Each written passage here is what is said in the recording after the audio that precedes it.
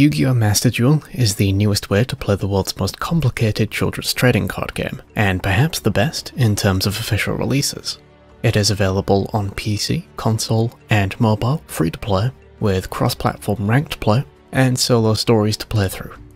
It has received some great early feedback based on the accessibility to new and non-paying players, as well as a great representation of how the card game has evolved over time. And here is why you should play Yu-Gi-Oh! Master Duel.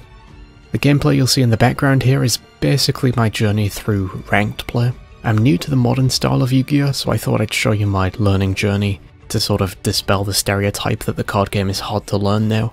And you'll see that from how I start by making a ton of misplays and steadily get better and improve my deck at the same time. Ranked play is the main matchmaking mode for the game, with special events happening periodically. We also have a table system for playing with friends, but that's not match-made, so you'll mainly see games between friends or community-run competitions in there. Being based on ranked play may be a turn-off for some of you, but I assure you it's really not that bad. The earliest ranks aren't even based on wins. You can advance out of the starter rank just by losing, and the purpose it serves is to pit you against equally inexperienced players as you learn to pilot your deck against another player, which is an experience you can't get in solo play. Even past those beginner ranks, you can't D-rank by losing, so there's no pressure to perform until you get to the very top tiers. The state of online play is somewhat different to the physical TCG, because the list of cards which are banned or limited is different. Other than this, it's a very good representation of the game. People play meta decks, people play off-meta decks, but you'll be able to see a lot of common archetypes like Sky Strikers, which the gameplay in the background mostly is, Drytron, Tri-Brigade, Invokers, Shaddoll, and more. What you can expect, however, is for people to be able to build these decks to a much more effective or complete degree, because they're not having to substitute cards which would otherwise be far too expensive to buy. This is where me saying it's the best official representation of the TCG in my intro comes from. It's Yu-Gi-Oh! Without the need to drop £50 on a single sheet of cardboard on eBay to be able to be competitive. The solo mode is a great place to start if you're a new player or returning to the game after a while like I was. The last time I played the TCG was when synchro summons were added, and the solo tutorials gave me a pretty good understanding of Xyz and Link summoning in the first half hour of play. Solo mode is themed around gates, each linking to a specific archetype of cards. You'll get some lore surrounding that archetype, which is great to help you pick your favourites to build from.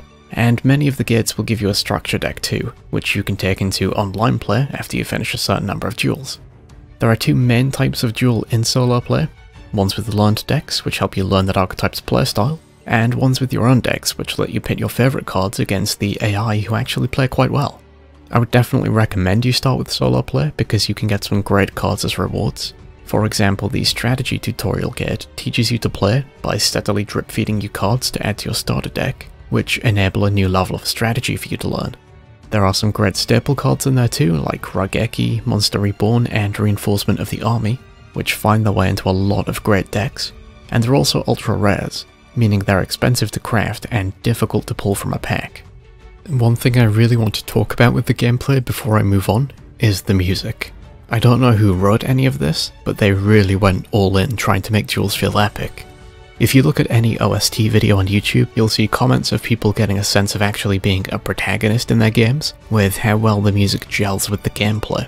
And in my eyes, that's because it's dynamic to the state of the game. The music reacts to you and your opponent playing your boss monsters or having your backs against the wall, so let me give you a bit of a demonstration using the Monarch theme. So the duel starts, and this is the music playing. You're going first, you set up a decent board and pass your opponent. Since you went first, you have no idea what deck your opponent is running, and the chaotic chant of the vocals adds to the tension there. On your opponent's turn, they start making their plays, trying to pick apart your board and build their own. They play 3 on a gate, wipe your protection off the board, and suddenly, they drop their boss monster. The music picks up. You know you're in for a hard time. Your opponent has taken out all of your monsters, left your life points low. You know you've got one turn to pick the game back up. And then turn passes to you. The music picks up again.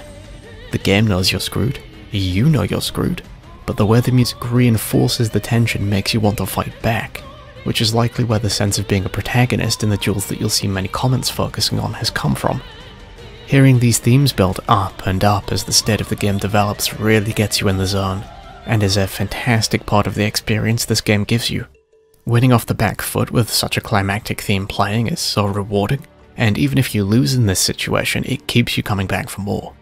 The visuals back up the music quite well. It's nothing overboard, but the effects changing based on the monster's attribute, and the summon animations with the boss monsters having additional splash art is pretty nice. Not being overboard on effects isn't a detriment though. The music is distracting enough at the best of times, without having too many flashy effects on the board at once.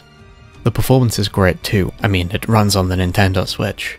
I adore the Switch as a console, but it's no feat of performance engineering, so running lag-free on there means the game must be pretty well optimized. Now the economy of the game, by which I mean how well you can play free-to-play, what the payout of gems and card packs is like, and how much of an advantage a paying player has. When you first start out, the game is incredibly generous. I don't have an exact number, but I think between all the basic missions you get when you start, and the gems you can get from solo mode, you can gather about 10,000 gems. That's enough for 100 packs straight up, but there are also some beginner packs to take advantage of, which give 10 packs and a powerful staple card for a better price. You should 100% buy all of these. You should also buy the Battle Pass, which is cheap, pays for itself in the gems you get rewarded, and also gives you a ton of crafting materials. Both these recommendations can be bought with the gems you get starting your account, and you will have a ton left over.